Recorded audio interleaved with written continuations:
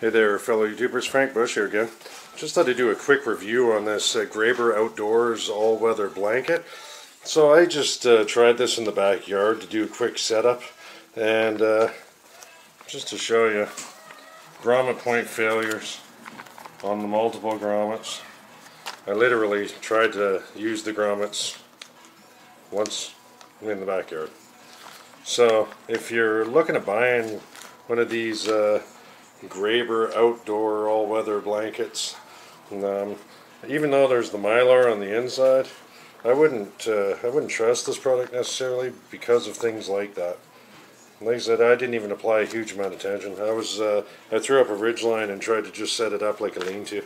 Had some loops attached to it for the other side to put some tent pegs into the ground, and just, like I say, quick little lean-to shelter. And obviously that just doesn't hold up. So if you're thinking about field testing one of these and you want to try it out before you go out into the field, I definitely recommend trying it in your backyard or in a park or something before.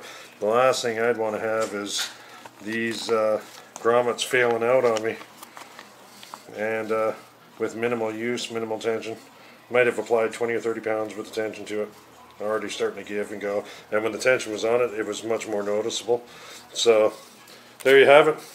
Like I say, looking for more suitable option to this Graber Outdoors Mylar tarps. These ones just don't seem to cut the grade.